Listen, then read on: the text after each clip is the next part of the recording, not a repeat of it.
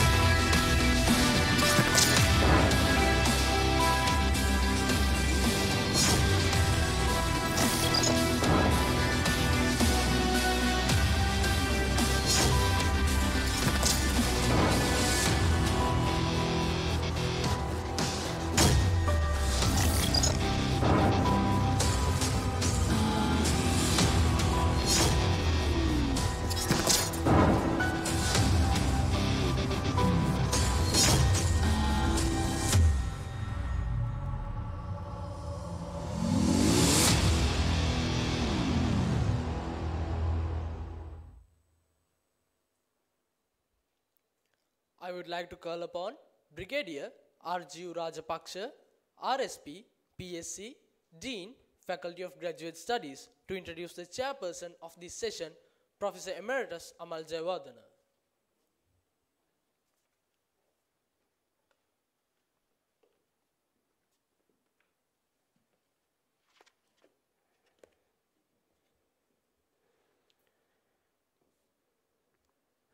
Distinguished invitees, students of General Sir John Kothawala Defence University, ladies and gentlemen, good morning. On behalf of the Vice Chancellor, I welcome you all to the Defence and Strategic Studies Technical Session 1 of the KDU International Research Conference 2021, in which the presenters will deliver their papers on the sub-theme Military Affairs. It is my pleasure to introduce the chairperson of the session, Professor Emeritus Amal Jayawardena, Adjunct Senior Professor, Faculty of Defence and Strategic Studies, KDU, to the audience. Professor Emeritus Amal Jayawardena of International Relations, University of Colombo, is also an Adjunct Professor at the Faculty of Defence and Strategic Studies, General Sir John Kothawala Defence University. Previously, he served as the Dean of the Faculty of Arts and the head of the Department of International Relations, University of Colombo. He was appointed the Executive Director of the Regional Center for Strategic Studies, which is a regional think tank in South Asia since 2013. Since 2013, he has been serving as Sri Lanka's government representative to the ASEAN Regional Forum Experts and Eminent Persons Group. He is a member of the Boards of Management of the Bandara Center for International Studies and the Regional Center for Strategic Studies.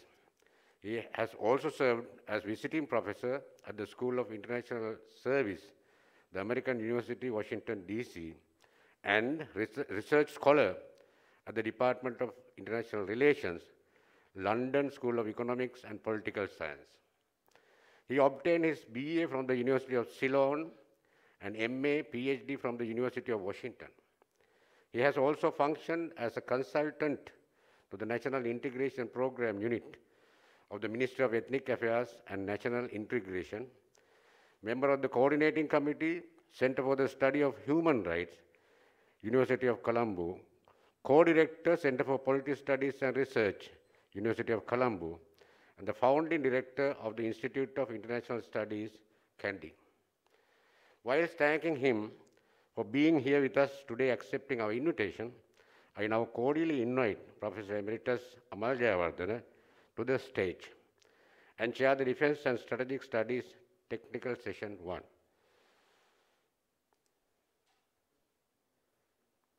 Meantime, I would like to call upon our eminent guest speakers in this session, some physically and some online. Mr. N. Nilanthan, Dr. K.S.C. Silva, Colonel T. Bandara, Mr. R.I. Pintoe, Major DCN Hapuarachchi, Mr. H.S. Wijesinghe. Professor Emeritus M Ajward will also introduce the presenters of the session to the audience. Sir, over to you.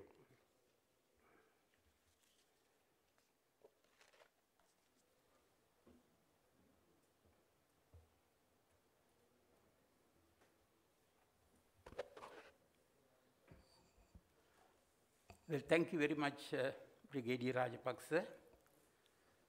Good morning to you all, and welcome to the first technical session of the 14th International Research Conference at KDU. This technical session is on military affairs. And what is the importance of discussing military affairs? As you know, Sir John Kotalawala Defense University introduced the hybrid degree program called BSc in Strategic Studies and International Relations. Strategic studies is a very important subfield in international relations, and it mostly deals with military affairs. Now, security is a broad concept, and we should have a holistic approach. Human security is only one aspect of security, and military aspects also constitute an important segment of security. When we say national security, it includes both military aspects and non-military aspects. Recently, there has been a substantial military engagement in non-military affairs. However, we should not ignore what is going on in the battlefield. That also shows the close nexus between military aspects and non-military aspects of national security. Now, we have several papers today, and the first paper that is introducing Iron Man, Exoskeletons in Warfare. Now, this is a new area of research, but all the major military powers, such as the United States, Russia, China, and India, have been engaged in developing this new technology. This author discusses the implications of the deployment of exoskeletons in warfare. Now, to discuss this topic, we have Mr. Nilanthan, who is a defense analyst and a security scholar based in Colombo. He is a visiting lecturer at the Bandara Center for International Studies and the Defense Services Command and Staff College. He has published several articles on space warfare, biomilitary innovations, artificial intelligence, and invisibility technology. He is an occasional guest on radio and television shows to discuss global security. He is currently reading for his PhD on military theory at the FGS, Faculty of Graduate Studies, University of Colombo. Now I call upon Mr. Nilanthan to make his presentation, and I should also mention the ground rules, and please take no more than 10 minutes to make your presentation. My topic is on the role of exoskeletons on the future of warfare. So basically, an exoskeleton is a skeletal system outside of the body. So human beings have something known as an endoskeleton, as in we have skin and tissue and muscle and all that outside of the skeleton. Whereas with an exoskeleton, such as what, let's say, insects would have, what they have is a skeletal system on the outside. So the whole point of an exoskeleton in warfare is to provide a type of body armor. Now, of course, this is not anything new. The concept of a body armor has existed from ancient times to modern. I mean, the medieval image of a knight in full body armor, I guess, would be one of the major images that get conjured up. With exoskeletons, what we are looking at is a potential revolution in military technology, and I'll quickly explain that later as well. It's also a source of great power rivalry, as the chair rightly mentioned. Countries like the United States, Russia, China, India, all of those things, all of these countries are engaged in competition with, through this technology rather. We also have to look at the threat of non-state actors harnessing this technology in the future when they sort of perpetrate their atrocities. Let's put it that way. We also need to look at, in the context of this conference, the new normal. Now, my outlook, my take on it is that we need to have a broad interpretation of the term the new normal, because I see many experts, even security scholars, using this term new normal, but they seem to be making it and using it in a predominantly post-COVID or COVID-centric perspective, which I think is fair.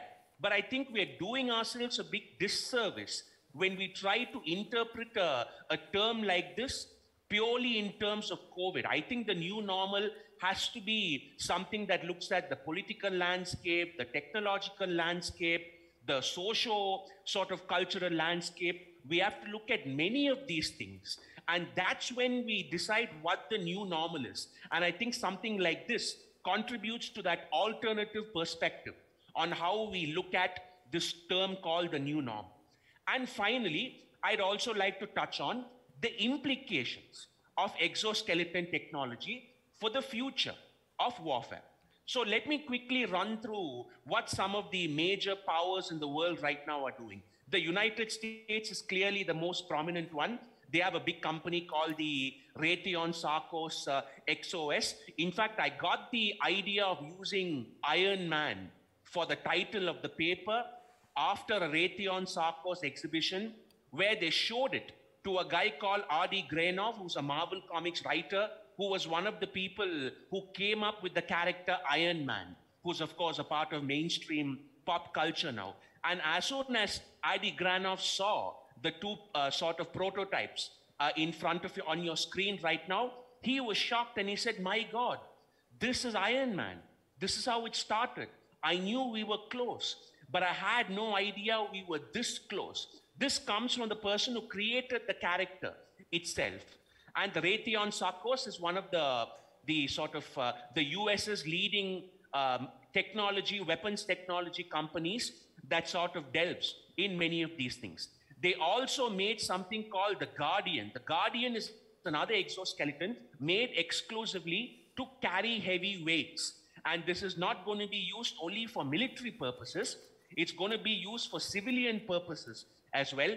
Delta Airlines, for example, by 2022 or 2023, has already placed orders with Raytheon Sarcos to make sure that this particular Guardian exoskeleton is used for its own staff members like baggage carriers and things like that, because these skeletons, not only do they give you enhanced protection, they allow you to lift very heavy loads, they allow you to run very fast, they give you more durability, more stamina, many, many things like that. So it's not just an armor that we're talking about, it's a proper exoskeleton that boosts your physical capabilities.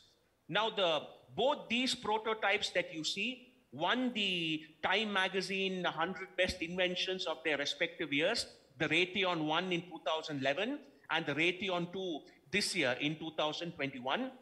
The Guardian won the award for the best invention of Times magazine last year. The more important one in the United States is something called the Talos, the Tactical Assault Light Operator Suit. It's mostly meant to be used by Navy SEALs and special operations and things like that. It's named after Talos in Greek mythology, which, as many of you would know, is this giant statue, an automaton, which sort of patrols the shores of Kratos. There are many complex requirements, however, that go into making something like this work. And therefore, no matter how much money and resources the Americans pumped into the Talos, unfortunately, at the moment, we need to consider it a failed operation because they've been unable to field it in the battlefield. Russia, on the other hand, has the Ratnik, a company which has had much better success. What you see here are the first and latest generations of the Ratnik battlesuit. Once again, bulletproof armor, infrared night vision sensors, the latest in everything. These guys wearing these battlesuits will be far more enhanced and far more capable than soldiers in ordinary gear. In fact, Russia has already started fielding exoskeletons in places like Syria and Crimea. The picture to your left is a photo of an early prototype of a Russian exoskeleton being used in Syria. So this guy is diffusing bombs in Syria, and the exoskeleton that he's wearing allows him to carry the equipment, allows him to walk long distances, much longer than a normal human being would be able to, which gives one person the capability to sweep an entire area for mines and bombs in a way that you would have required an entire bomb squad earlier. And on the right, you see another example of a battle suit called the Stormer. And many countries are worried that Russia has already used these for operations, most pertinently in Crimea. So many people say that Russia, in the sort of conflict in Crimea last few years, that Russia has already fielded battle suits in the theater of operations itself, which would put it ahead of the United States. This is China. China's been delving with this as well. So this is footage from Chinese Central Television last year, where they had a program showing many Chinese soldiers trekking across wearing these. If you look at their legs, you can see that they are wearing this special harness support. So these are all primitive versions of exoskeletons, prototype versions of exoskeletons that the Chinese army is wearing. And this apparently allows them to carry something like 200 or 300 kgs per soldier. And they can carry this load for many, many miles without getting tired. So as we all know, China has many border disputes, most notably with India. Even though currently they don't have geopolitical problems with Russia, they have the longest contested unresolved border with Russia. So you never know where that's going to go. So in mountainous regions, in rocky terrain, in places where a lot of traveling is involved, China plans to empower its soldiers with exoskeleton technology to make them even more durable. This is another example of, so China has an arms company called Norinco. So this is some of the early prototypes made by Norinco. Once again, allows the user to lift huge amounts of weight, run much faster than a human, run for much longer than a human, and things like that.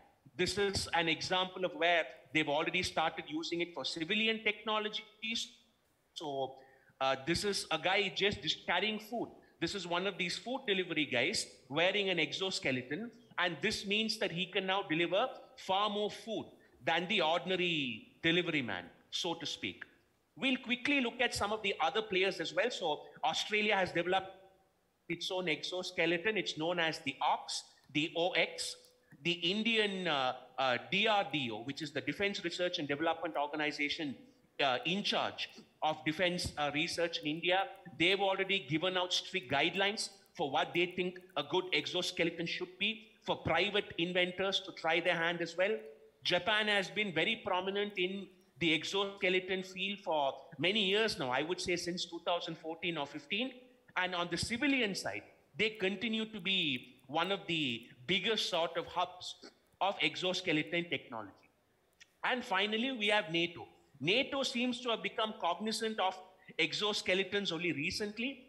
And even though it's behind the others, they are undertaking some measures, let's say, to improve themselves. So For example, about 3 years ago, they held this thing called the Battlefield Workshop Series, where they essentially had workshops trying to brainstorm with local scientists and inventors on how exactly they could do all this.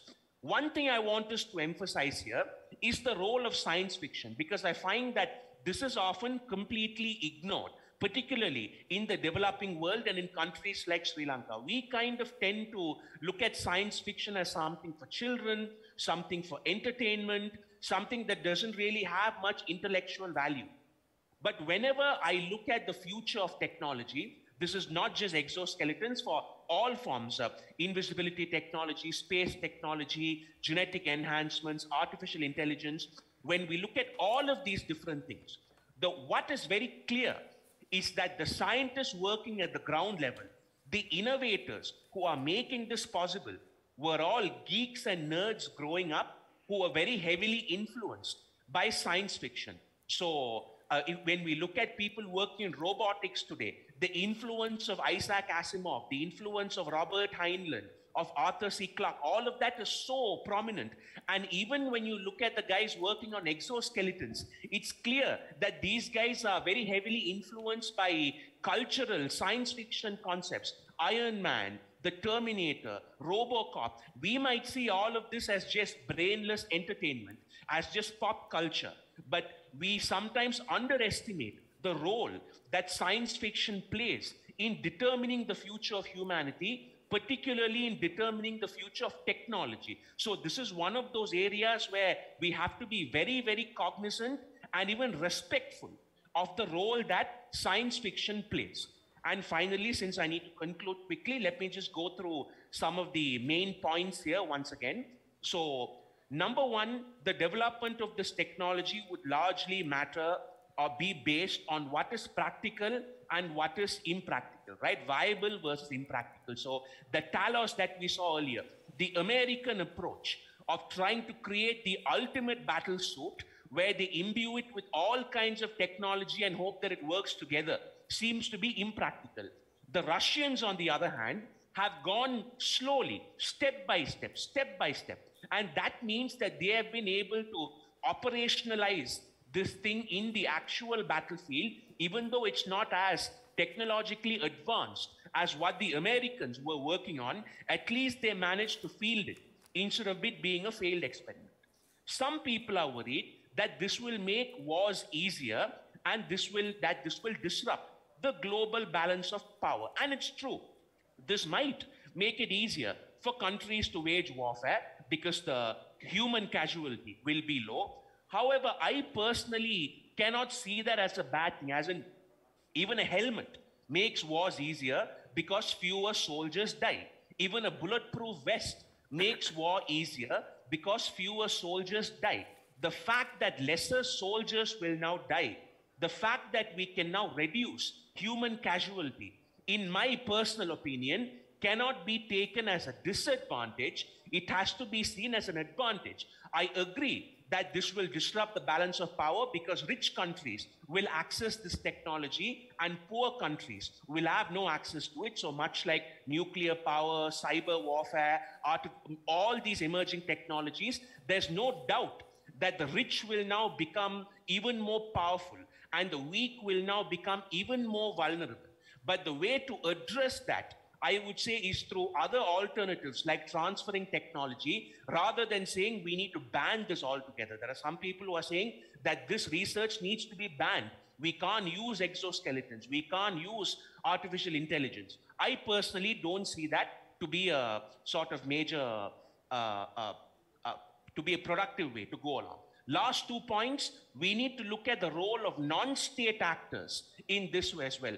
The pictures on your right there, on the slide there. So the picture on top, the Chinese authorities capture a terrorist group. Of course, we could call them Hong Kong freedom fighters if we don't agree with it, whatever. But according to the Chinese government, it's a terrorist group, right? So we need to accept that. So the Chinese government apprehended a terrorist group that was using 3D printing to manufacture weapons.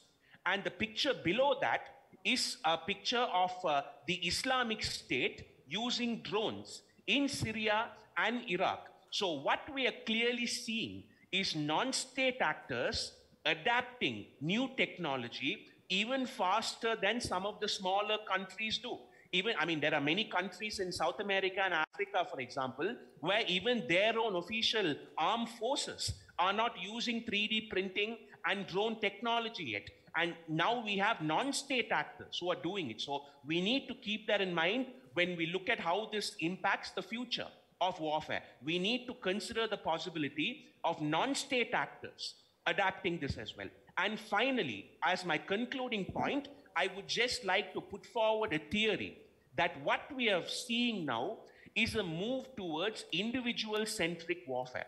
In the next 50 to 100 years, warfare will transform, once again, simply my theory, quite sort of unrecognizably, to where the role of the individual will now become far more important than before. We've already seen it now where one drone pilot sitting in the United States somewhere can wreak far more havoc in, let's say, Pakistan or Yemen than an entire contingent of troops on the ground can. So we are already seeing this move more and more towards the individual, and the rise of exoskeletons in warfare, I feel, will totally cement this transformation where warfare tactics, maneuvers, strategy, doctrine, everything we will see changing to be more geared towards an individual in the battlefield.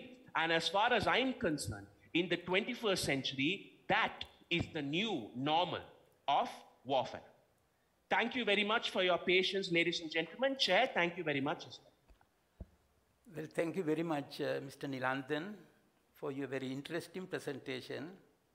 This is an area we hardly talk about. However, it has the potential of, as you said, disrupting the present balance of power, and also, as you said, the involvement of non-state actors in enhancing this technology can have very serious implications. Now our next presentation is in the nuclear field, nuclear hazards of Sri Lanka, myths and realities. Now there can be two sources of nuclear hazards. One is the military use of nuclear weapons, and secondly, the civilian use of nuclear power plants for energy. And this paper deals with the second aspect. It discusses the nuclear concerns of non-nuclear states such as Sri Lanka. The nuclear power plants in South India are located in close proximity to Sri Lanka's north and the east. There can be nuclear accidents due to human error or organizational failures. And therefore, this paper argues that non-nuclear states should be adequately prepared for such eventualities. And this is a joint paper. Our first author is Dr. Sanatha Silva. He received his PhD from the Department of International Relations, University of Colombo. His PhD research is titled Nuclear Complexities in South Asia, Sri Lanka's Nuclear Concerns Under the Nuclear Shadow. He has followed an executive course on strategic communication and public diplomacy at the National Defense University, Washington. He was a fellow of the program on Advanced Security Cooperation at the Center for Security Studies, or APCSS, in Honolulu, Hawaii. He is also a member of the working group on WMD and border security affiliated to the Near East, South Asia, or NISA, Center for Strategic Studies. And the second author is Mr. Nirodha Ranasingha. He's a scientist in nuclear and radiation physics at Sri Lanka Atomic Energy Board. He has contributed for many national events and nuclear research, and also the inventor of a device for radiation measuring in Sri Lanka. He is also a professional in electronics, computing, and also he happens to be an award-winning poet and a writer. And the presentation will be made by Dr. Sanat.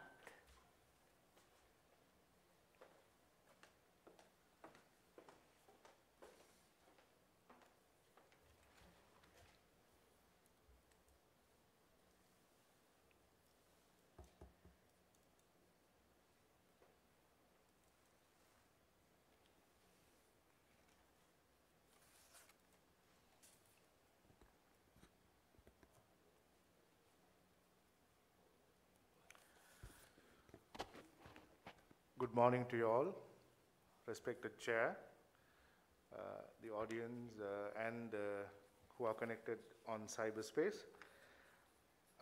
Today my topic is actually related to a human security problem that we don't talk too much in Sri Lanka. But if you listen to the deliberations yesterday, especially the deliberations of the chief guest, and most of the plenary speakers at the defense sessions, they were talking about the nuclear stability in South Asia as the core issue of the stability and development, especially with regard to India and Pakistan. But I'm trying to look at it from a non-nuclear state of point of view, from especially limited to the human security perspective.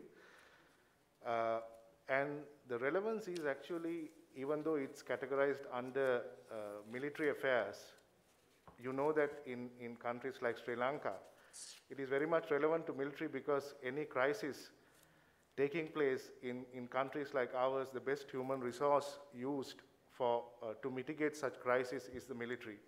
So therefore, if we face a nuclear hazard in the future, it will be under the purview of military anyway. So my research problem is unfolds like this. Even though Sri Lanka is not a nuclear weapon state, she is living next door to an emerging nuclear power India. There is a fear that the Indian nuclear power plants located in the Coromandel coast might produce hazardous spillover effects towards northern parts of the island. Further, despite the direct hazards of the possible nuclear explosion or an accident caused by man-made or natural disaster, there are other indirect impacts that could be emerged due to the covert operations of asymmetric actors in the region. So the threat is twofold here. The paper discusses the possibility of a nuclear hazard that can pose a threat towards Sri Lanka's security stability and well-being in the future.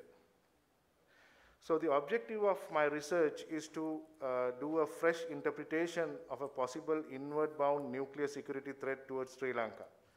And the method I used is actually the qualitative analysis based on case studies, especially focused on Kodankulam nuclear power plant. The theoretical concepts that I use is defense in depth, that is actually used heavily in IT field, but in defense as well, and externalities, the concept of externalities used in economics. So this is Sri Lanka's nuclear environment. I don't want to harp too much on this because of the time constraint. We are governed under the Atomic Energy Act of 2014, Act number 40, and there are two major bodies that govern Sri Lanka's atomic environment, that is Atomic Energy Board, which is conducting all the scientific nature of research and stuff, and Atomic Energy Regulatory Council, which is actually a regulatory body on licensing of any atomic activity taking place in Sri Lanka. And the national policy of Sri Lanka's national atomic or nuclear handling is actually to totally adhere, 101% adherence to the international conventions. And Sri Lanka has been commended by the International Atomic Energy Agency on this, Sri Lanka's activities on this field. But this is the threat that we are facing, Sri Lanka's external nuclear environment. As you can see on the map, Kodankulam power plant, that is at the southernmost tip in the Coromandel coast, and even Kalpakam very close to Sri Lanka, and Kodankulam especially within the radius of 250 kilometers. So what I'm going to look at is whether this distance and whether this location has a direct impact on Sri Lanka's security if something takes place.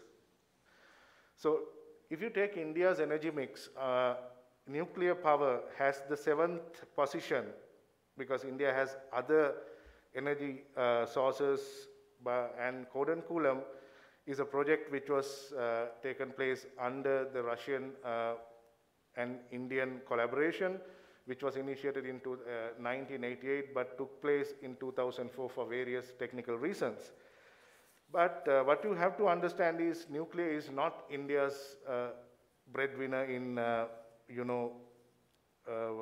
in energy generation mix, but it will be in the future And India is planning to have this nuclear energy as the top energy, one of the top or three in time to come into 2050. So that is why we need to be aware about these issues. So when they established the Kodankulam power plant in southernmost part of India, there were many agitations going on, especially the People's Movement Against Nuclear Energy, headed by Dr. Uday Kumar, and he said it is misleading, politically misleading people, and as well as it's a huge risk. But these power plants, everything was backed by a great scientist of all times in our history, J.P. Abdul Kalam. He said the plant is safe in all aspects. There is no need to worry about the safety aspect of the plant. As it is in low frequency seismic zone, there is no threat of a tsunami, as a plant is 1,300 kilometers away from the seismic center point. Besides, the plant is 13.5 meters above sea level. So what is actually, I'm talking about the myths and realities, or opinion versus facts. So what is the real threat that we are having from this? The myth is actually, from Indians' point of view, even though, I mean, do you know that even Sri Lanka, when we start a new project, there are so many agitations going on. So many political parties, we know their existence actually are based on these type of agitations. So the myths are actually the Indian Kodankulam power plant, from the Indian point of view of these minority groups, agitators are actually, they are telling that it's politically misleading because it's not democratic, because it's not being revealed to the public. None of the countries in the world are revealing these type of things to the general public, because general public don't have the intellect to absorb this. And because it's a national project, it's not a peripheral project.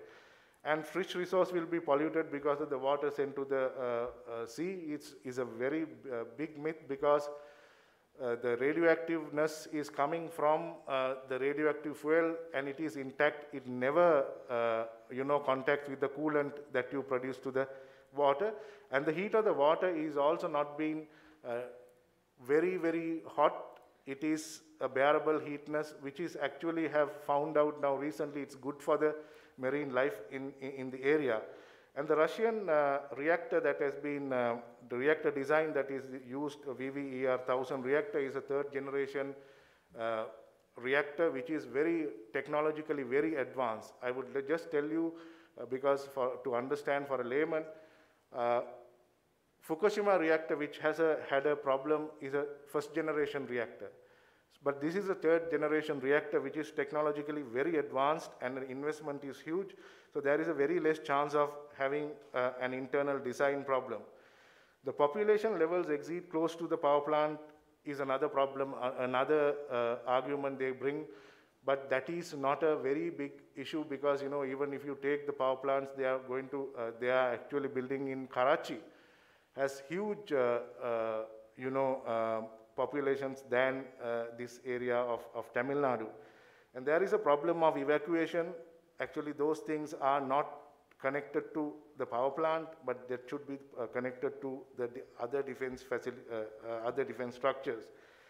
There may be radioactive impact already harming the people because increased cases of cancer. They are trying to connect this with the cancer. Even Sri Lankan cases are high. All over the world, the cancer cases are high. There is no research has been done to connect this to the cancer. The possibility of an Indian Air Force plane crash into the plant, actually there's a recent past, for an example, in 2019, there are about 20 plane crashes of the Indian Air Force, and therefore some people say that the rate is very high in Indian Air Force. So therefore, if a plane crashes into this, then there will be a problem. Actually, that is quite a realistic, but that can be avoided. The two reactors that have been built at Kodankulam have been built, under this VVER reactors. The Russian reactors are third generation, and they are located in very high levels of from the sea level. So there is no way, scientifically, they are very safe, and they will not be subjected to any tsunami, because it's a low seismic area as well. And the reality is actually the environmental threat to the Gulf of Mannar from the side of Sri Lanka. We have to do a research from the side of Sri Lankan scientists whether, because this is one of the most biodiverse areas in the world, one of the best places for biodiversity. So we had to do an in-depth research to see whether the Kodankulam and Kalpakam is actually changing our natural habitats. And the air pollution, if there is a leak during the times of the monsoon wind, there can be an impact, not an immediate impact, but a later impact on our crops if it rains on our crops later in Polonnaruwa, Anuradhapura, those areas. This is where we get our all rice production. And then it can cause a national disaster plus human error like Fukushima, because human error is always subject to, a big component in case of India, Sri Lanka, because of corruption, because of continuity of, commitment, the attitudes, and there are so many problems of the people who are working there. Not all the people, from the scientists, from the colonel to cook, you don't know whether all these people are committed in the 100% manner. So there can be a problem in that way, but it's a very unlikely to happen problem. And there can be also a state attack, possibility on an escalation attack on a nuclear power plant, because if a nuclear power plant is attacked, it can actually be explode and it can cause a real danger. But this next point is the biggest point that I want to raise from the side of Sri Lanka, because the asymmetric actors attack, possibility of a 9/11 type of a plane crash or a kind of a terrorist attack, because we are generating a lot of terrorists now. I mean, whether we like it or not, we have to acknowledge that, because in New Zealand, in other places of the world, and even in Syria, everywhere we get, these fundamentalists, they have somehow, it's not a state that is involved in it, but, the asymmetric actors are present in Sri Lankan soil. So therefore, it makes a perfect target for them to attack India and Sri Lanka at the same time, and the whole region at the same time. So we have to be aware of that. So this map shows that also in 2014-15, how many attacks that have been taken place. The yellow colored, it's the nuclear facilities and the bases of possible nuclear capable bases. So the red are the accidents of terrorist attacks and transportation, and also blue terror attacks in 2015 and green all terror attacks in 2014. So you can see there are so many terrorist involvement in taking place, but the defense in depth only talking about the facility, but it should talk about the environment as well. So that's my argument. So finally, I recommend Sri Lankan government should take preventive measures. It's a must to have a nuclear intelligence unit, and to partnering with Indian defense, because we should tell them there is a problem, because it's easily cross area of this Gulf of Mannar. You can actually pose a threat to Indian side. And the government has a responsibility to protect our people, and in Sri Lanka's disaster preparedness plan doesn't have a nuclear preparedness as a component. At least the district plans of Mannar and Jaffna should have this as their priorities. Continuous awareness of the threat is a must, because we only have about 100 doctors who can deal in such a disaster. So I think especially the Army, Navy, and the Air Force should properly be equipped about it and improve their capacity on this.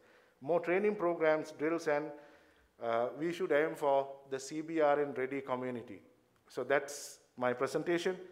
Thank you, everybody, for your patience listening. Thanks. Dr. Sanath Silva, thank you very much for that very useful presentation. As he said, we should have a nuclear preparedness plan, and also CBRN community. Actually, unlike corona, the radiation can spread very rapidly. Therefore, preparedness is necessary. Some people say that we should have a MOU or a Memorandum of Understanding with India. about how to face that kind of situation. But anyway, preparedness is better than anything else.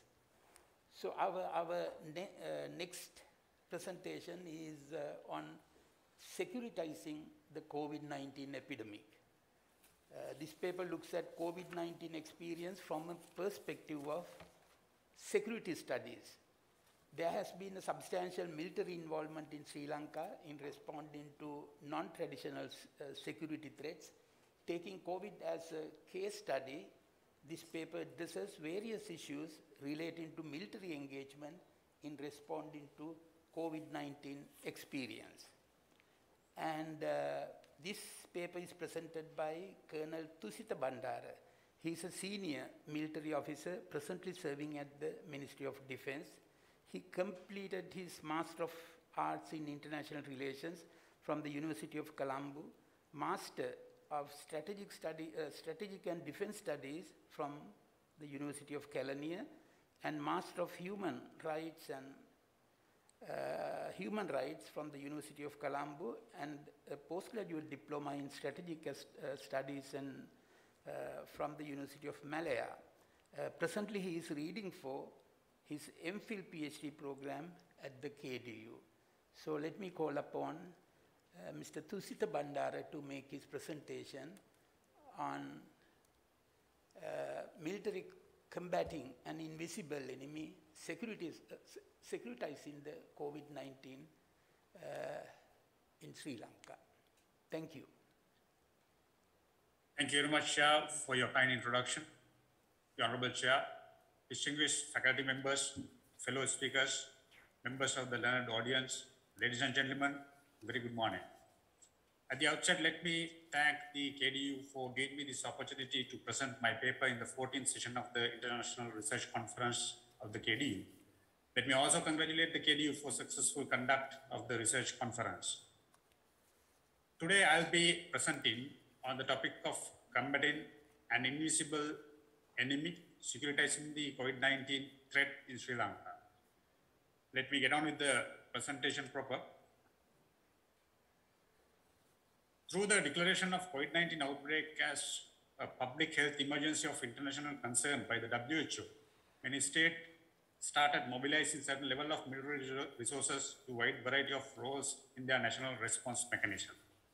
In many parts of the world, despite mounting criticism, armed forces are also deployed to enforce law and order operations in support of COVID-19 prevention efforts. Notwithstanding the Sri Lankan military executing an extensive role, the COVID-19 pandemic has presented considerable challenges and extensive system-wide impacts across the society. Policy responses have grown out beyond health intervention, in which the assistance of the armed forces to the healthcare sector has increased tremendously in the National Action Plan. However, many health sector professionals, opposition political party members, NGOs, some ordinary people underscore the extensive military effort in the national response to the pandemic. With that, the objective of my paper is to examine wide-ranging engagements of the military in COVID-19 crisis in relation to the concept of securitization. The government of Sri Lanka approach in combating COVID-19 has been a whole of government approach. The government had taken proactive measures well before the pandemic hit Sri Lanka through establishment of a National Action Committee for COVID-19. The government had taken these measures well before, that is in year 2020. The Sri Lankan Armed Forces were formally inducted into the COVID-19 response in mid-March 2020. The President, he himself had set up a National Operations Center for Prevention of COVID-19 outbreak, led by Commander of the Army, to execute combined operations of combating COVID-19. The Sri Lankan approach broadly focused on 4 lines of operation, and they are military, police, intelligence line of operation, which is an exclusively intelligence-driven operation that contributes to detecting the origin of the virus, identify the vulnerable communities, potential contaminations, and prevents the spreading through mobility. Then the second line is medical and healthcare line of operation. This is designed for early detection, isolation, and provides treatment while contact tracing through primary healthcare staff.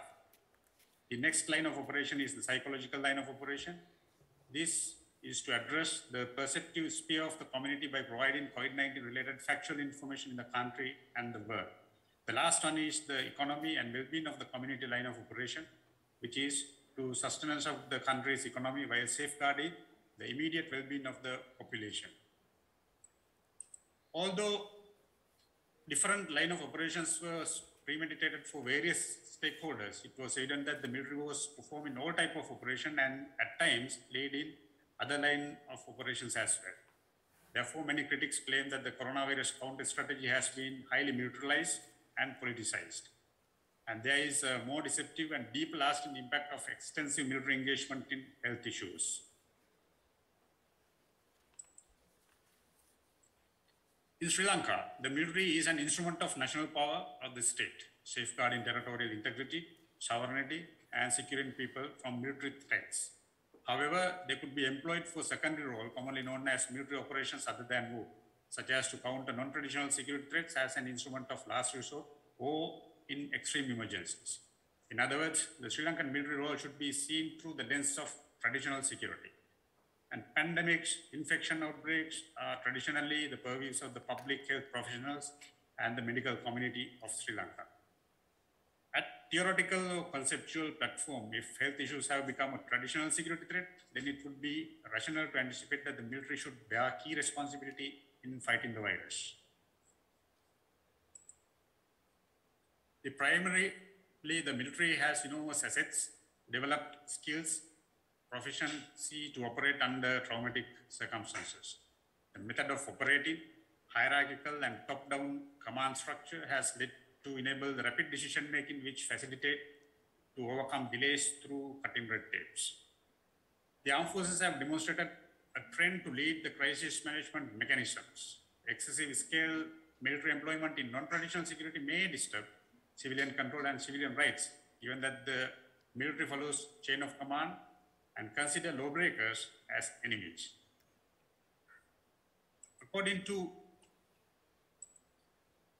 many critics, dependency on armed forces involvement in response to COVID-19 may challenge resourceless civilian control or may lead to promote military control. Moreover, there can be negative repercussions on the armed forces when deployed excessively in non-traditional security for a protracted period. Operational readiness would seriously weaken by the COVID-19 outbreak and related outcomes. Thus, it would substantially undermine the traditional responsibility of the armed forces. The COVID-19 pandemic has been located within the security discourse and has been securitized, given the fact that the language used for COVID-19 infers that the virus is a threat. The notion of securitization demonstrates that the Sri Lankan response to the COVID-19 comprised all the critical elements that are required for securitization. That is shown on the screen. The securitization concept narrates to redefine a variety of non-traditional security subject matters of security. Accordingly, several subjects of national interest are placed under the classification of national security at the conceptual level. Practically, securitization is mainly used to legitimize the state to use extraordinary measures, including military, to increase the public sense of urgency. In the case of the securitization of COVID-19 issue in Sri Lanka, political leaders have outlined the existential threat of COVID-19 as a national security threat from its early stages. And thus, the government of Sri Lanka became the securitization actor. Public acceptance of the COVID-19 threat was very responsive, considering its seriousness. As a process of legitimacy, the Sri Lankan government has initiated several measures. When the military forces of the other countries stepped into the crisis as an instrument of last resort, the Sri Lankan armed forces adopted a different approach with an increased level of involvement in the COVID-19 crisis. Many nations employed the armed forces to fulfill auxiliary logistic tasks to relieve the burden on overwhelmed civilian agencies in their countries. In Sri Lanka, however, the security forces took leading role in the COVID-19 crisis management from day one, as well as performing tasks that are usually executed by public health professionals, which include heading the national campaign by military leaders. Therefore, response to the COVID-19 health crisis demonstrated securitization, not simply in conceptual terms, but mainly in practical terms. To conclude my presentation, the term security has broadened to include many non-traditional threats into security discourse.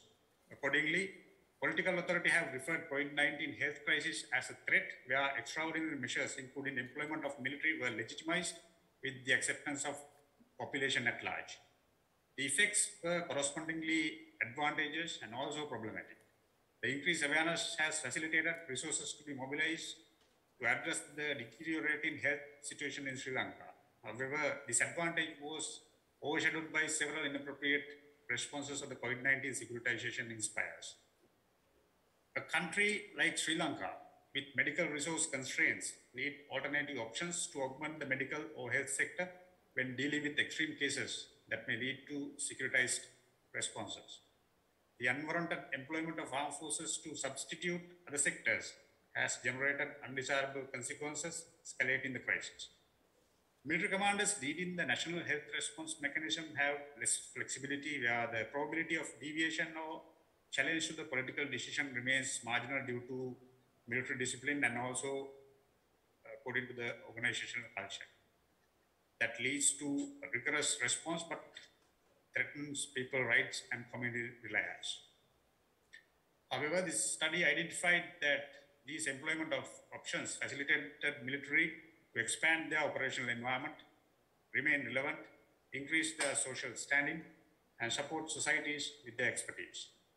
In the end, the findings suggest that justifiable employment of military in non-traditional security will allow for improved social resilience amidst the pandemic and future crisis responses. Thank you very much for your patient hearing. Wish you all the very best. Thank you. Thank you. Well, thank you very much, Colonel Bandara, for that presentation with a lot of insights. There are misconceptions about the military involvement. However, you explain some of the reasons for these misconceptions, which are mostly unfounded. And our next presentation is also on a very interesting topic. Is the German Blitzkrieg military strategy a feasible tactic in modern-day warfare? Now, this paper attempts to discuss whether it is feasible to adapt and improvise the traditional Blitzkrieg strategy and tactics to modern warfare.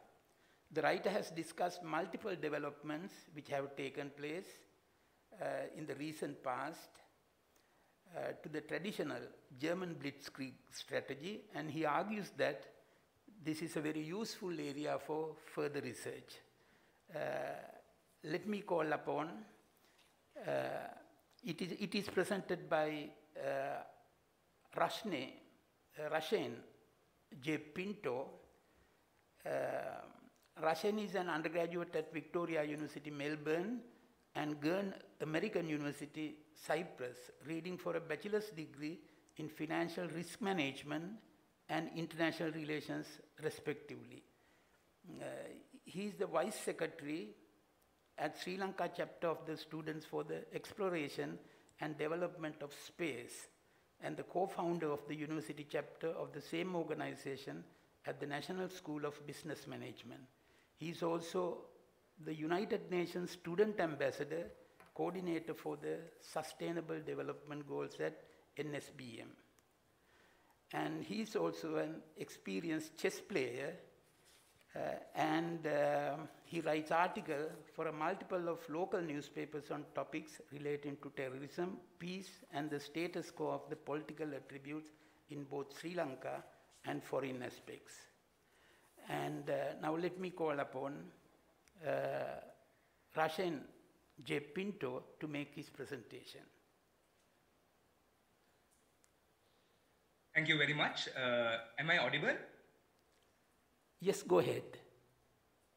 All right. So good morning, Honorable Chair, Professor Emeritus Amal Jayawardena, panel of experts, fellow distinguished researchers, and all guests present here today. So I'm Rashen Jude Pintoe, and the topic of my research paper is the German Blitzkrieg military strategy a feasible tactic in modern day warfare? So the research problem to my research paper is the same as its topic. Then to start off with a brief introduction as to what my research paper is, I've conducted a comprehensive analysis into what the Blitzkrieg strategy is and what it entails. I've also identified a plethora of various challenges to the implementation of the Blitzkrieg strategy in modern day combat scenarios. I've also made evaluations as to how combat and warfare have revolutionized since the end of the Second World War. I've also attempted to provide a series of policy recommendations as to how developments can be made to proponents of the Blitzkrieg strategy in order to increase its effectiveness in modern day combat. The methodology that I've used are both primary as well as secondary sources. So to start off with defining as to what exactly Blitzkrieg is. So basically, it is a military doctrine that was first adopted by Adolf Hitler and Reichsmarschall Heinz Guderian of the German military during the Second World War. It was designed to deliver a swift and focused blow towards the enemy through rapidly moving conventional forces, including armored, mechanized, and motorized infantry divisions, as well as with close local air support. Now, Nazi Germany exploited this concentrated armored force to effectively spearhead their way across Allied defense lines across Europe. And this enabled Adolf Hitler to swiftly and collectively invade most of Western Europe within a matter of a few months. So some of the research questions that are identified in my research paper are as follows.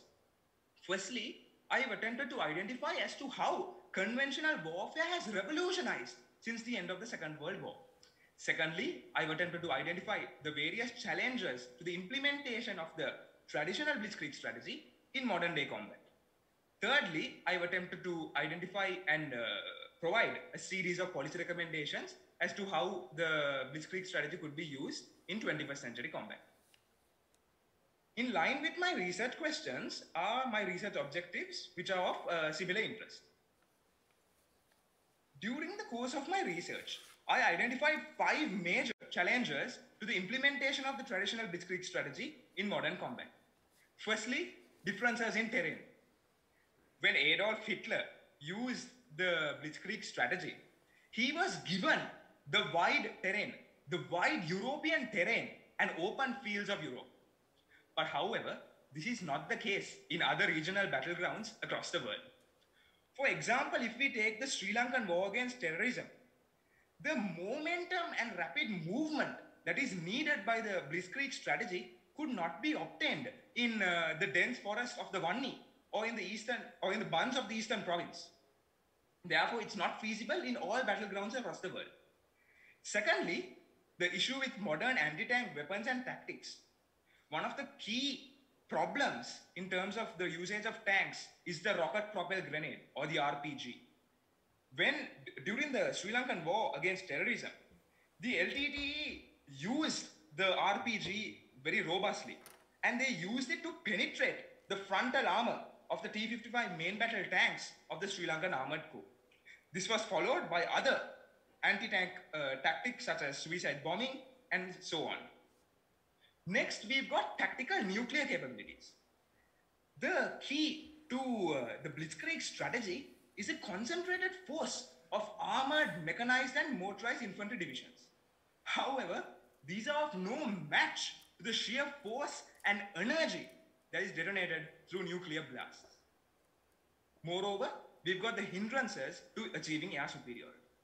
In the Blitzkrieg strategy, close local air support and air superiority is key. However, multiple hindrances are existent to achieving this air superiority across the world, such as, again, the RPG, or surface-to-air missiles, air-to-air missiles, as well as high-altitude defense systems, such as the United States THAAD system or the Russian S-400. Then we have informationized warfare. Artificial intelligence, quantum computing, cloud computing, big data analytics, and as well as quantum information have become focal points of 21st century warfare, especially in terms of countries such as China. And therefore, these cannot be combated via force concentration of armored, motorized, and mechanized infantry divisions. Moreover, other aspects of informationized war also include the information warfare, such as the propaganda campaigns that are disseminated by LTT terrorist front organizations overseas, or radical ideological expansion, such as the Salafi, Wahhabist, Islamist, extremist ideologies, etc. So some of the core findings in my research are that the key proponents in the mix of the 1939 and 1945 Blitzkrieg strategy have remained the same. The proponents have remained the same. However, the mix in itself has changed, and this has changed vastly. So some of the proponents that are identified during the course of my research are as follows. First of all, as I've discussed previously, air superiority. Now, the proponents of air superiority have remained the same throughout. However, the mix is different. For example, if we take a historical perspective, during the Arab-Israeli Six-Day War in 1967, the Israelis used something called Operation Focus in order to achieve air superiority. Or we could take the Gulf War, where the US-led coalition dropped more than 88,000 tons of bombs through more than 100,000 air sorties against the Iraqi forces of Saddam Hussein in order to gain air superiority. Moreover, the United States-led coalition, they also bombed the Iraqi radar sites using their AH-64 Apache helicopters, as well as they used more than 100 ADM-145 TALD decoy missiles in order to confuse the high-altitude defense systems available to Saddam Hussein. So these have been aspects regarding to air superiority. Then we have shock action. In my research paper, I've spoken extensively in terms of Operation Bhumikampa, which was an operation that the Sri Lankan Armoured Corps used against the LTT terrorists, where they destroyed the Matagal Sea Tiger base near Palali Airport in Jaffna. And the immense sheer force of the T-55 main battle tanks, of 8 T-55 main battle tanks of the Sri Lankan Armoured Corps rushing towards the LTTE position in Matagal, the sheer force destroyed the terrorists' will to stand and fight, and multiple terrorists ran back into the jungles and fled. This is the concept of shock action. Then, of course, strong communication is needed for any battlefield across the world.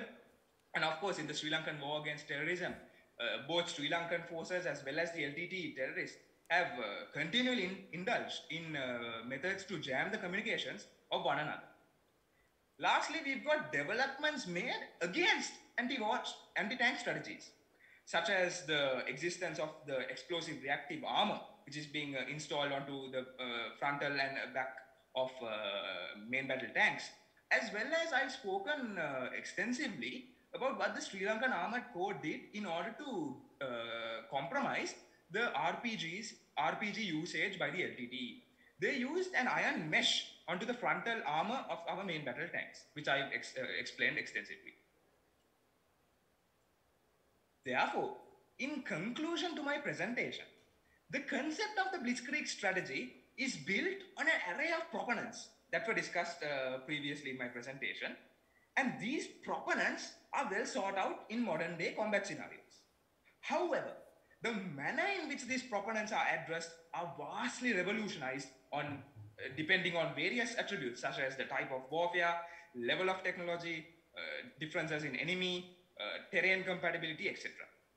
Contextualized analysis of the attributes such as level of anti-tank weapons available to the enemy, nuclear capabilities, relevance of air superiority, type of warfare need to be taken into account in order to get the best and most effective results in terms of the adaptation of the Blitzkrieg strategy in modern day combat. Before I conclude, I would like to express my sincere gratitude and acknowledgement to Brigadier Sri Mudan Nayaka from the Sri Lankan Armoured Corps and Senior Fellow of the Institute of National Security Studies for his continued support during the course of my research. So thank you everyone. Have a nice day. Well, thank you very much, Mr. Rashen Pintoe, for that very comprehensive presentation. And I think you have selected a very important area for your research at the Victoria University. And our next presentation is also a very interesting area that is automated assassins, utility drones as suicide carders in modern warfare. Now, usually it is the human beings who have acted as suicide bombers on various occasions, but in the recent past, a situation has risen that drones have been used as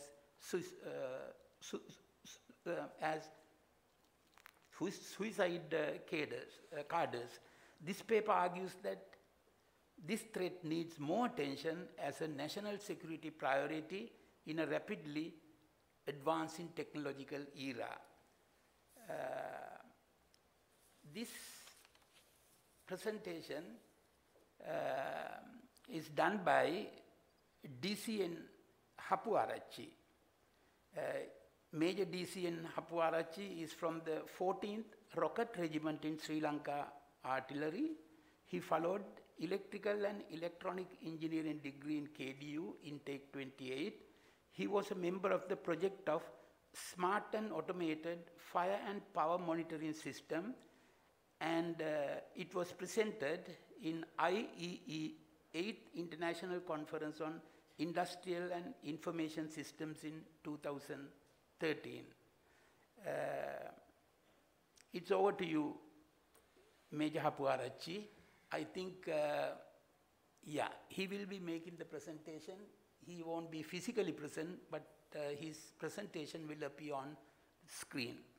Thank you. Utility of drones as suicide carders in modern warfare.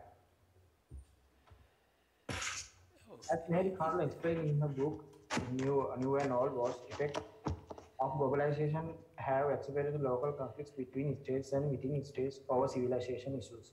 She further emphasized that the new political phenomena generated by the end of the Cold War and globalization of economics and communications due to the new technological advancements have enhanced the complexity of the conflicts. With such information of nature of conflict, especially due to modernization and technological advancements, belligerents and opponents adopt novel tactics such as utility of flying drones and advanced weaponry to meet the ends.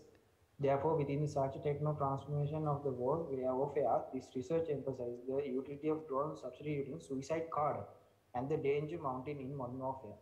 This research is based on a qualitative research methodology, especially utilizing the case study analysis as method. These upon such terrorists are free from the international laws and boundaries, adhere to variety of tactics which can vary from simple to complex, and they can also differ from conventional to unconventional. However, these eccentric tactics are preserved by the government officials and experts as serious potential coercions. Suicide terrorism is considered as the most destructive form of all unconventional tactics of terrorism, which deter the opponent sometimes at the expense of the losing support among terrorists' own community. As Robert De Pape has explained in his article, Strategic Logic of Suicide Terrorism. The difference of suicide terrorism to other attack is that the success of attack is measured by the death of the attacker. The danger of the modern warfare is that with the advancements in technology, instead of a person who is willing to carry the bomb can be replaced by the flying drone. Even if this requires sufficient expertise, the investment in this work is due to the accuracy, non-human involvement without being captured in missile. Yemen's Al-Houthi terror groups on 14 September 2019 has claimed responsibility over the drone strike and stayed on Saudi oil processing facility at Abqai. Looking at how drones have been utilized by terror groups such as Al-Houthi movement substituting suicide missions, it is evident that this problem has become a mounting danger to the security atmosphere. However, this problem has not been recognized by the states. Therefore, this threat and need more attention as an national security priority in rapidly enhanced technological environment. Objectives. Search questions.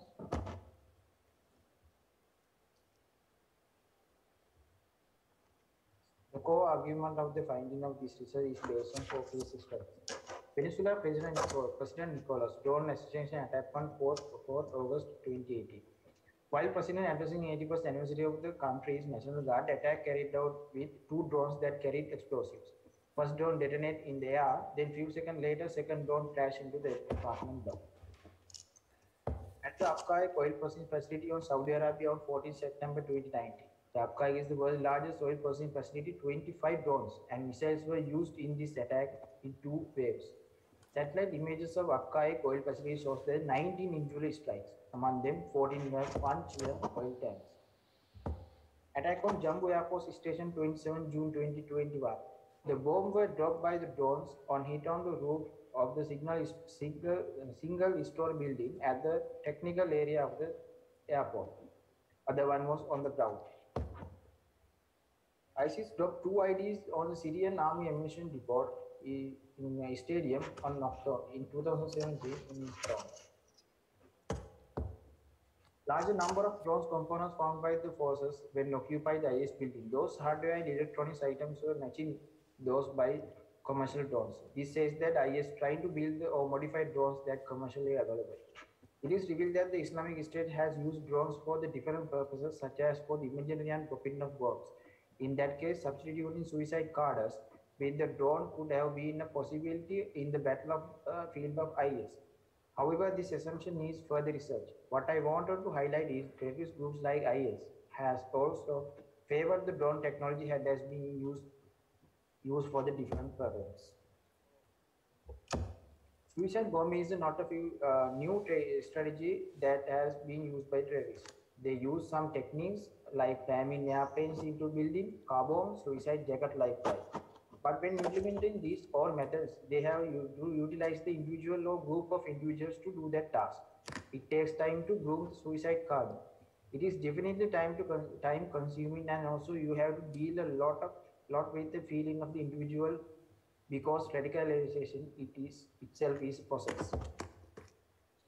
Even if you convince the individual, there is still uncertainty of whether the person will change his or her mind in the last moment. Therefore, grooming of the suicide card takes time. Additionally, there is a high risk of compromise of the entire organization or the mission of the suicide card if by any chance he or she get caught to the security forces.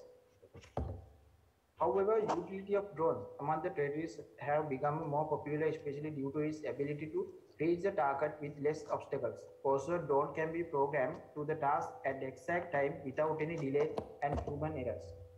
Most important thing is that terrorist groups can save the physical strength to fight without using suicide as a tool to meet their strength.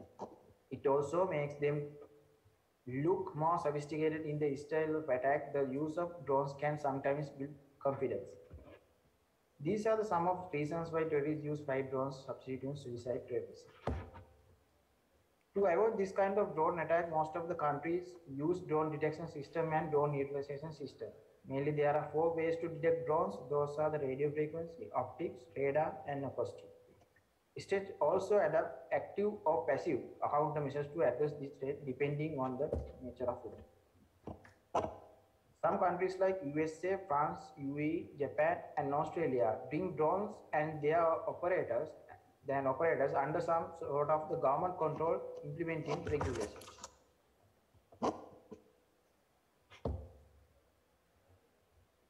Having said that, also there are countries who have not taken this threat into serious consideration, and majority of the countries belong to this category. They have argued that the create a drone, you need specific skill, expertise, and also finances. Therefore, they have assumed that the trader group do not have the capability to create the manufactured drones. However, it has been identified that terrorists purchase the drones from the online websites, mainly from China, and make it delivered to their home or host country, where there is no necessity for them to manufacture it by themselves.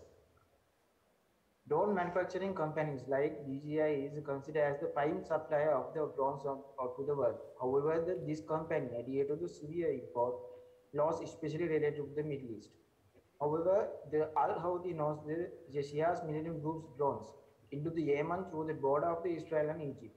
The Chinese has excelled in this industry since the drones are cheap. Additionally, most of the drones purchased from via internet from the online marketplaces like Hobikin, Drone Maker, AliExpress, and Drone Parts, which depict the idea that it is being purchased to fulfill the hobby or for commercial purposes. Yet there is no way to understand the intention of the purchase in this initial stage. Furthermore, DJI is still the full put much of Iraq and Syria to the list of geofence no-fly zones in 2017, called that prevent flying over critical locations. However, this software barrier was eventually broken.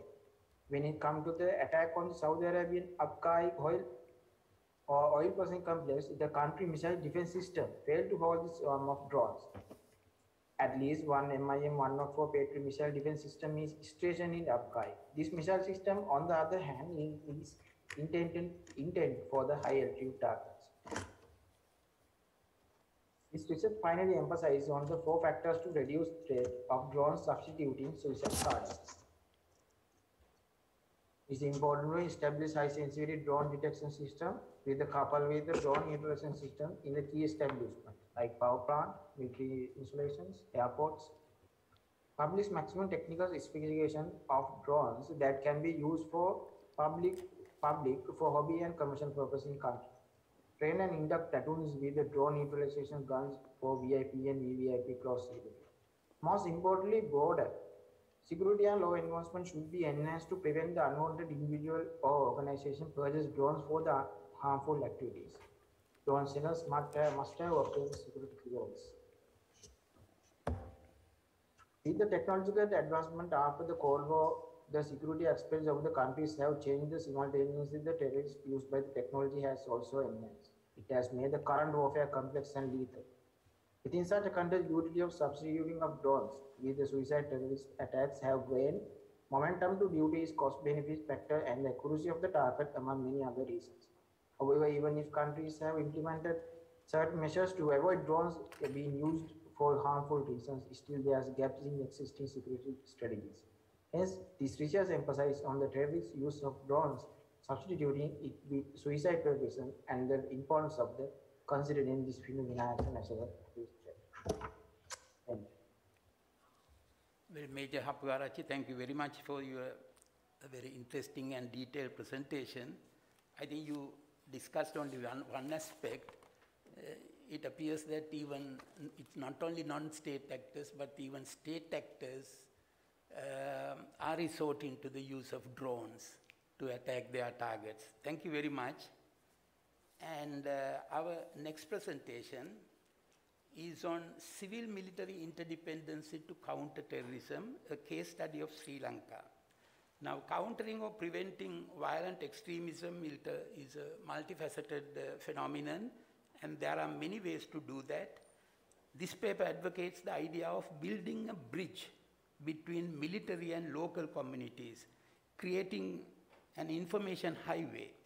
By having better relationship or strong nexus between the military and the civil society, intelligence gathering could be broad-based, and the cooperation of the civil society can be obtained in countering terrorism. And he argues that civil society should be made a stakeholder in this exercise. And this is a joint paper by H.S. Wijesinghe and Mr. M. Ajward. Now, Hirantha Sandalu Wijesinghe is currently reading for his Masters in Security and Strategic Studies at the Faculty of Graduate Studies, General Sir John Kotalawala Defence University, and Masters in Conflict and Peace Studies at the Faculty of Graduate Studies, University of Colombo. He holds a Bachelor of Science in Management and a Diploma in International Relations. Hirantha has 10 years of experience in the fields of corporate training and general administration. His major research interests include intelligence, counterterrorism, and maritime security. Mr. Muhammad Ajward is currently reading for his Master of Science in Security and Strategic Studies at the Faculty of Graduate Studies at KDU.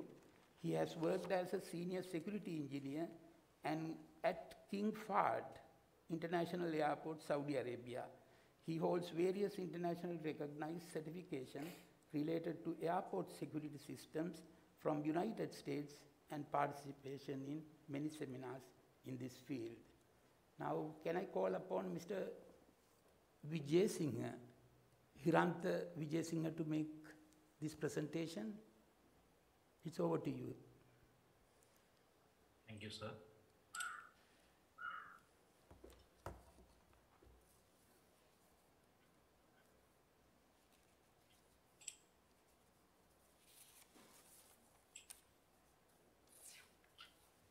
Can you see my presentation, sir?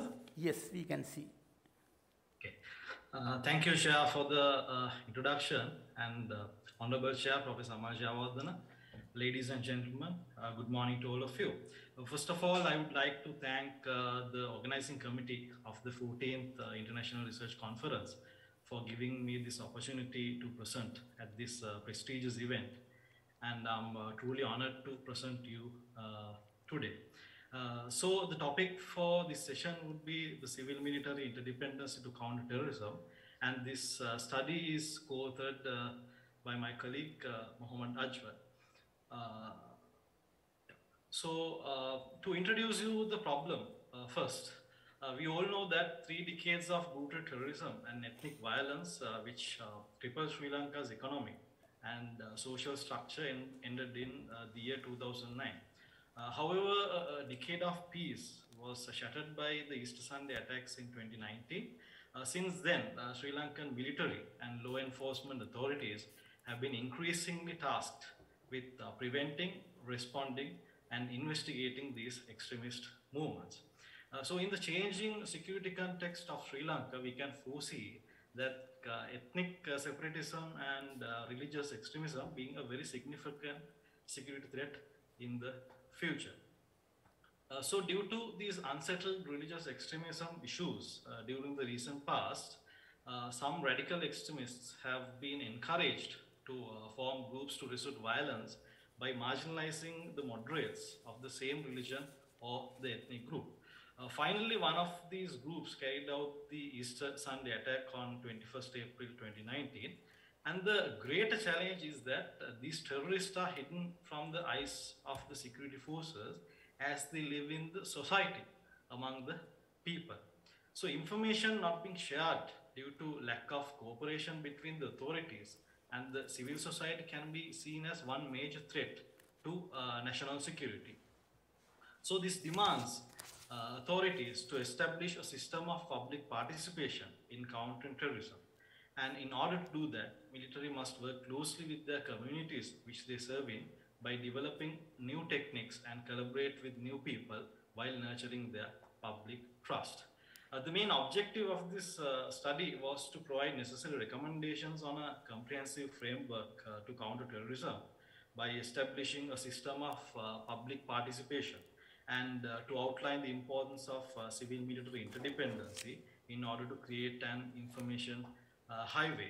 So this research is based on the qualitative data derived from first-hand accounts and secondary sources, and it provides an in-depth analysis on the human intelligence and its importance to the current context, importance in information sharing and civil-military interdependency, and the importance of building trust and positive relationship with the community.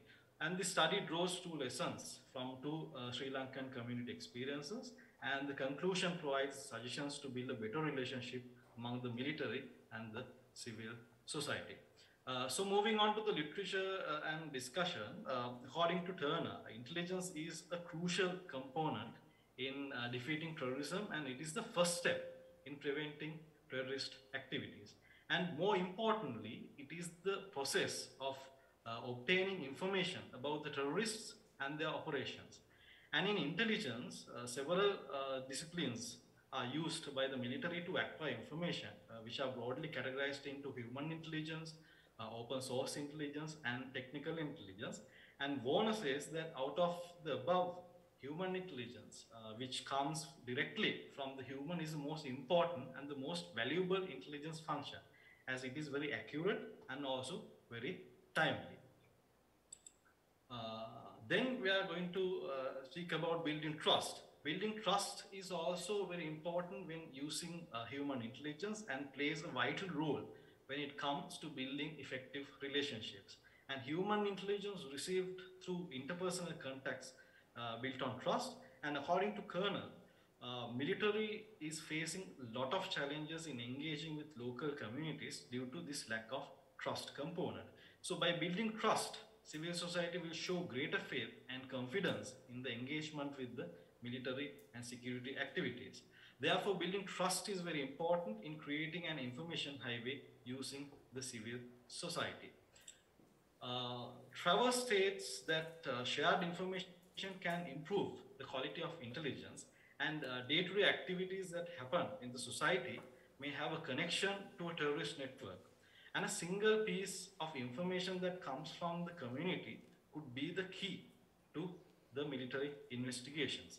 Communities may have very valuable information, but without a good trusted relationship and a proper system to coordinate this information, sharing information is very limited.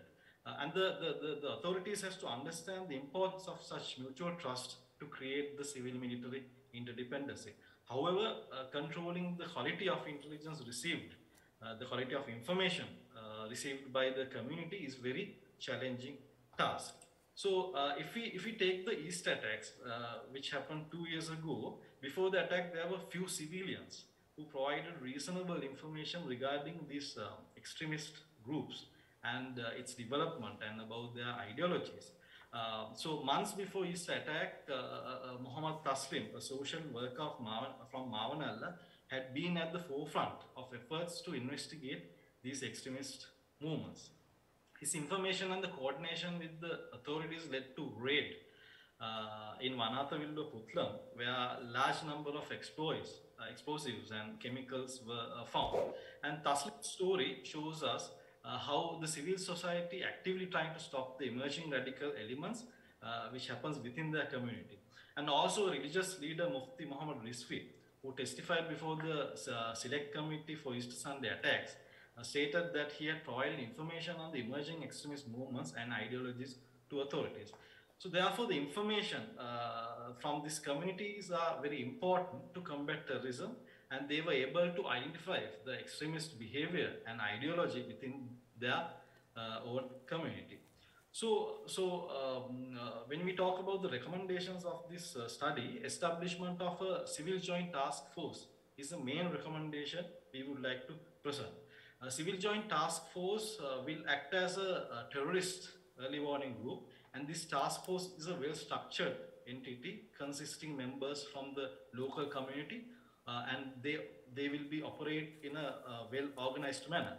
And this team includes the religious leaders of the society, retired military officers, intellectuals, youth, social workers from the community, and these groups will engage with the local society, and using these kind of civilians enables them to identify the changes happening in their own society. So that will be an early warning if the ideologies or the movements are happening. Also, it helps in identifying social and economic problems within the society, because these are crucial human security factors that motivate vulnerable individuals to engage in terrorist activities. And also proper recruitment and selection need to be taken place to ensure the effectiveness of these operations, and the loyalty of the members is also very important, as the security of the information is very important, and the information has to be shared in real time. And we suggest that every administrative region in Sri Lanka should have a coordinated civilian group, like early warning group in the society. Then the other one next will be the community building and education. The military can bridge the gap differences through volunteerism and community relations, and education can be one main way which the military can get involved. And the additional hours military put in their community work keeps the bond between the society and the military, which can eventually improve the security.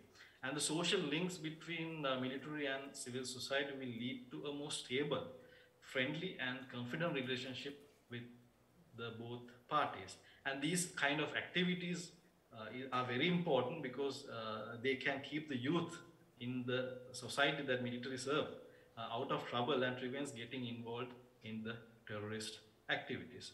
So no doubts admitting that information obtained from the civil society or the local communities is more essential, and it is necessary to introduce policies to deal with the most important part of countering terrorism.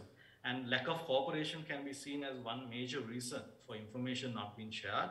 And Sri Lankan military should establish better relations with the local communities in which they operate.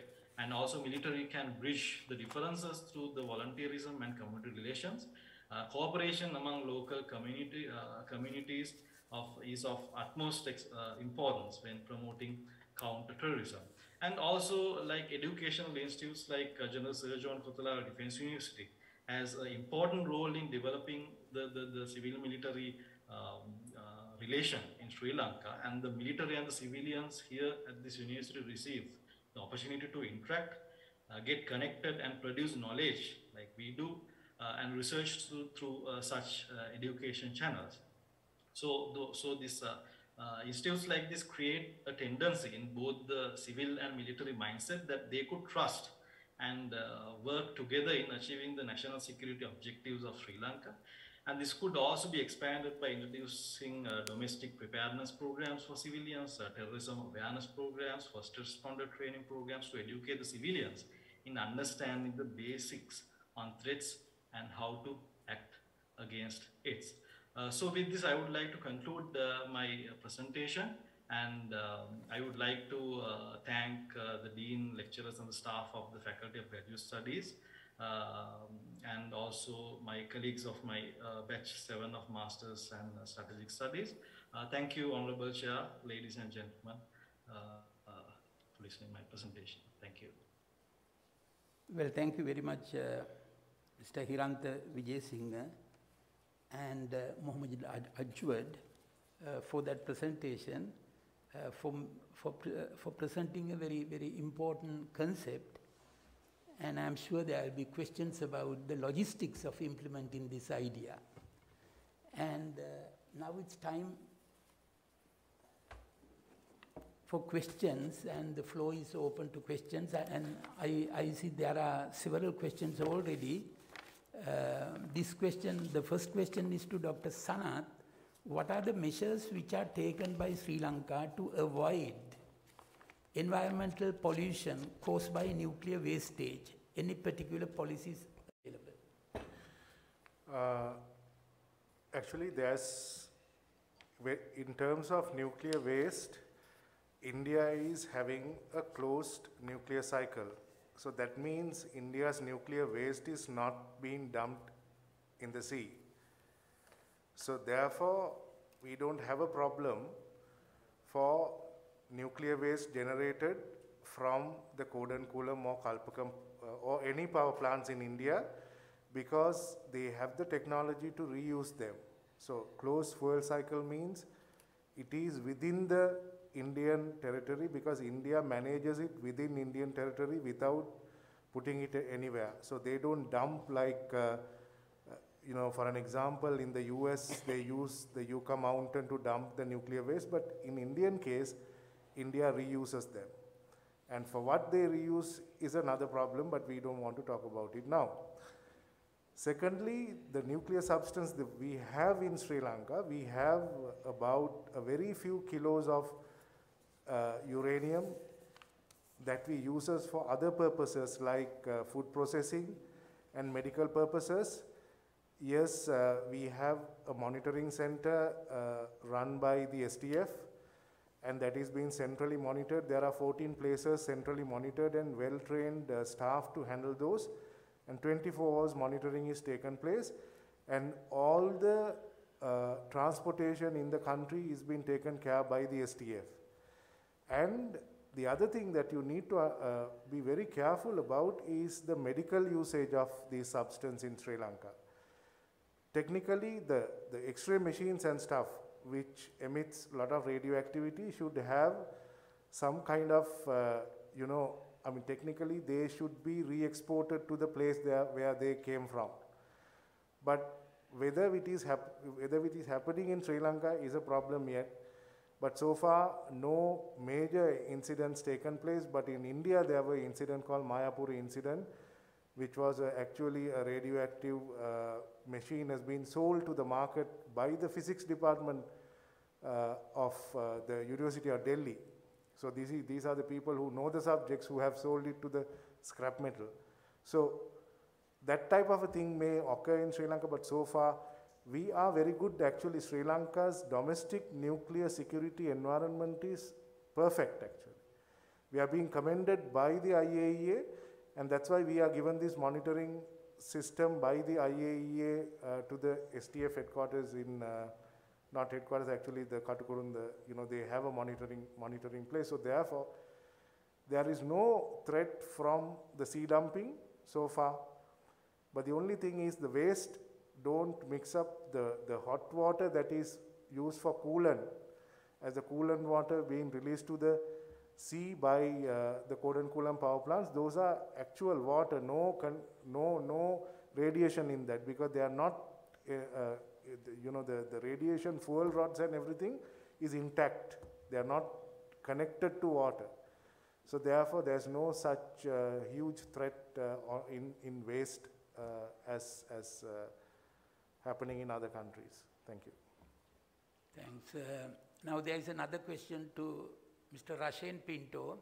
Can you elaborate further on what developments can be made against the anti-tank weapons and tactics? Rashen? Right. Thank you very much for that question. So, as I've discussed this extensively in the course of my research paper. So now there are major anti-tank weapons and tactics that have been compromised through an array of developments made against these weapons and tactics. So first of all, it's the explosive reactive armor.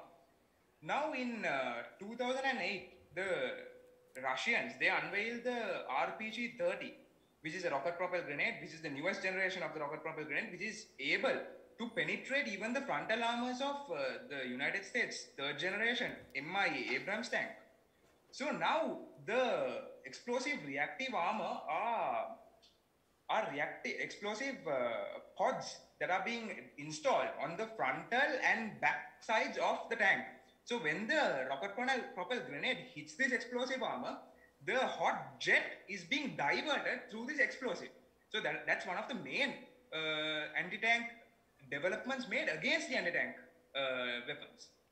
Secondly, the Sri Lankan Armored Corps, during the Sri Lankan war against terrorism, they partnered with private companies in Colombo and designed a specialized mesh. And this mesh was welded into the frontal armor of the T-55 main battle tanks in Sri Lanka with a standoff distance. So now when the RPG attempts to penetrate the frontal armor of the T-55 main battle tank, it hits this iron mesh. And since it is a explosive, when it impacts, the RPG detonates when it touches the mesh. And therefore, the level of destruction that the RPG can give has been severely compromised due to the standoff distance between the iron mesh and the actual frontal armor of the main battle tank. So this is one of the main examples that the Sri Lankan Armored Corps took during the Sri Lankan war against terrorism. Then we have composite armor. So novel developments to counter these anti-tank strategies and techniques was to manufacture of composite armor. So instead of using the traditional steel alone, the militaries of the 21st century use a combination of various elements in the armor. So these elements include hard metal, various types of plastic, ceramic, fused silica glass in the armor. And the Soviets, they made something called the Combination K during the 60s for their T-64 tanks. While the United States, UK and NATO forces, they adopt something called the Chobham armor, which was developed by the armored military corps from the British, which is developed by them, which is the Chobham armor. So these type of techniques are used in the 21st century combat in order to go against the anti-tank weapons and tactics. So these have been extensively spoken about in my research paper, but just I gave you a small, very brief analysis of it. Well, thank you very much. There is another question to Hirantha Wijesinghe. What sort of a mechanism do you suggest the intelligence agencies to follow in getting civilian information? I think these are very important questions. Usually police maintains very close rapport with the civilian population, like in Indonesia, and well, that is one way. And now you are advocating this idea to the military. Of course, during the COVID-19 epidemic, I think in tracing those people, military, use civilian information. That's very true.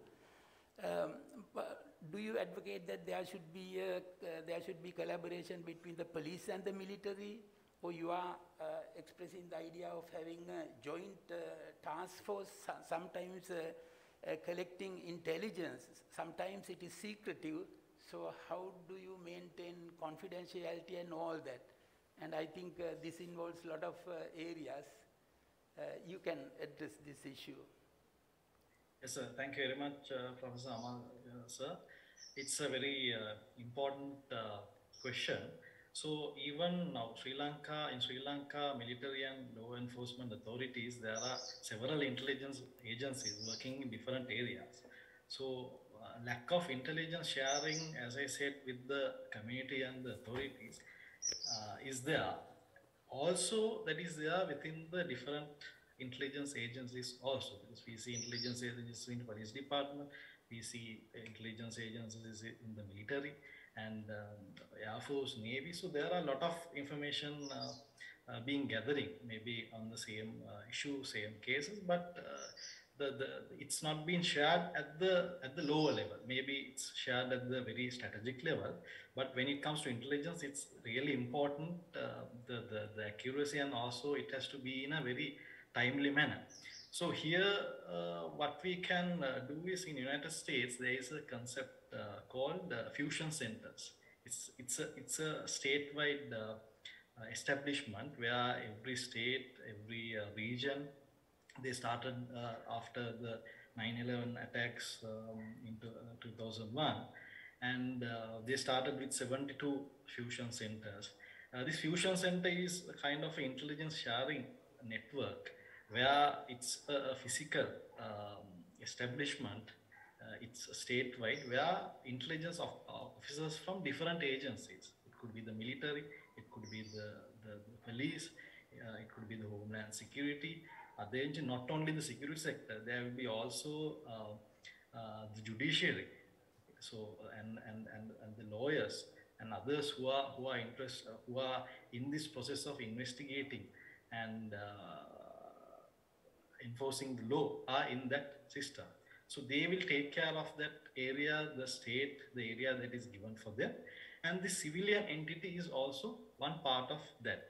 So if you take the different officers from military intelligence are at the same place, and also they get the information, they will get the information and they will disseminate it, and with the support of the terrorist early warning group. So this civilian team will work at the same location, so they will coordinate with the information to get that, and they will work as they are also a part of this fusion center. So lot of groundwork has to be done, lot of reforms has to be done in the security sector, and I think next also we are just researching on how different agencies in the country can work together in facing the common issue. Actually, as you said, sir, we saw in the COVID-19 pandemic how different agencies worked together in getting the information, tracing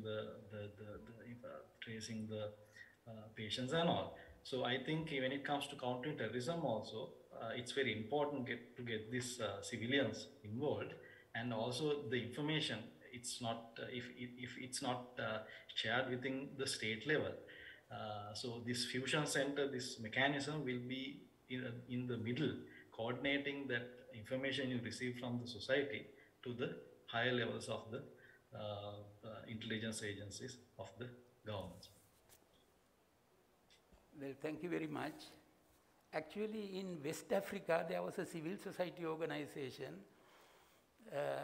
When there are terrorist attacks or about to happen, they monitor the marketplace. When there is shortage of grain and all these things. And they know that there is something, something is going to happen because people are buying in excess. And when they observe and when they find out more about it, they get to know that there will be a terrorist attack very soon. And that kind of information, now for example, in Bombay attack by those people who came from Pakistan in dinghies, people said that you have to have information, your intelligence collecting network with fishing villages. And like that, it's a very, very important idea you presented. And are there any other questions from the audience here? I think they have presented the questions here. Any other question? No.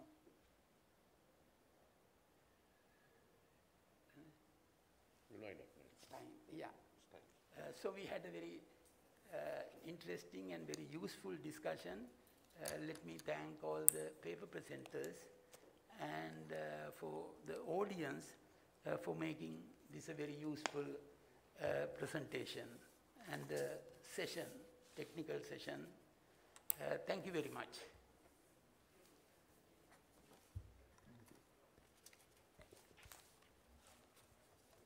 Thank you, sir. That was a vibrant discussion. I'm confident we have gained insight on some of the latest developments in the military domain. I would like to once again thank the chairperson, Professor Emeritus Amal Jayawardena, for taking time off his busy schedule to attend the 14th International Research Conference. And I would also want to express my gratitude to our presenters, N. Nilanthan, K.C. Silva, and N. Ranasingha, T. Bandara, R.J. Pintoe, DCN Hapuarachchi, H.S. Wijesinghe and M Ajward for their contribution under the theme Military Affairs. Now, I would like to call upon Brigadier R.G. Rajapaksha, RSP, PSc, Dean, Faculty of Graduate Studies, to present the Certificate of Appreciation to Dr. Sanath De Silva. Sir, may we have you on stage, please?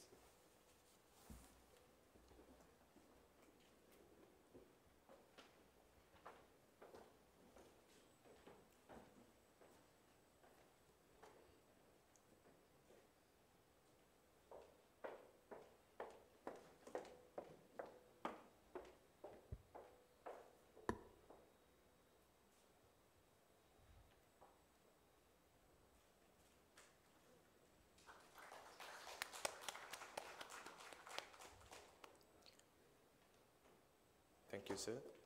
Sir, please remain on stage. Now, we will present a token of appreciation to the chairperson of the first technical session, Professor Emeritus Amal Jayawardena.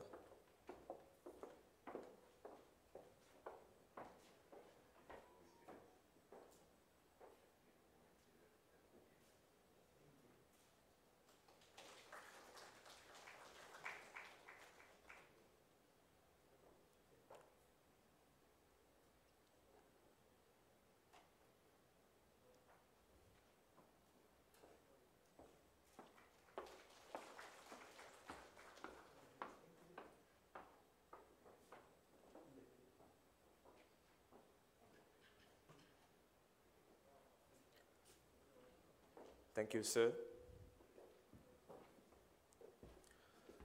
Ladies and gentlemen, with that, we conclude the first technical session on Defense and Strategic Studies for the 14th International Research Conference. Please be seated at 10:50 a.m. for the next session. Thank you.